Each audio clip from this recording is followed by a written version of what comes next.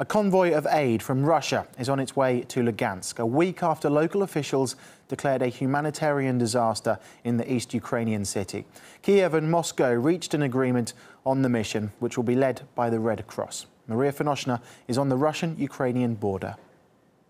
The humanitarian convoy has already started moving from Russia, and we expect to meet it here at the Russian-Ukrainian border within the next 30 or 36 hours. I have to say that this is a very big convoy. It includes around 300 cars and tons of humanitarian aid, including food, drinking water, medicine, blankets, and some other things that people in troubled areas in Ukraine may now need in this terrible and very hard situation.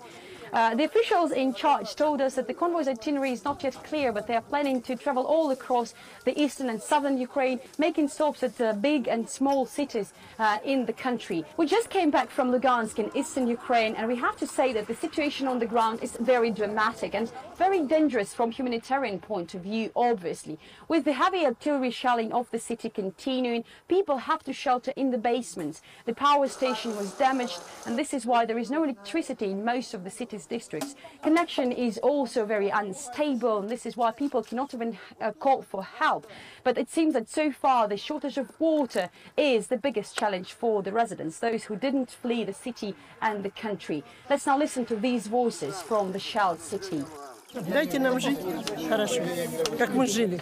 И все. Не надо войны. Вот это нам нужно.